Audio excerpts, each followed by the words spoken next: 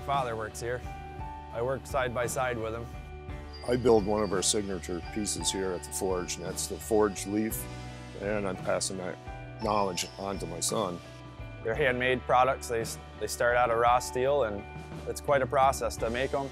And it's one of the biggest things that we do here by hand still. Jeff was a carpenter. Recession hit. He didn't have much going on. I looked around at some other places, and Hubbardton Forge was still going strong. And he's been here since. He'll be able to take over here one of these days. I would say anybody around this area definitely knows who Hubbardton Forge is, for sure. It's the creativity, but it's using your hands, and that's it for me. I like using my hands and making a quality piece.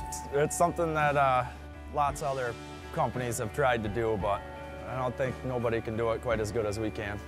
This is all made in the United States, handmade. That means quite a bit.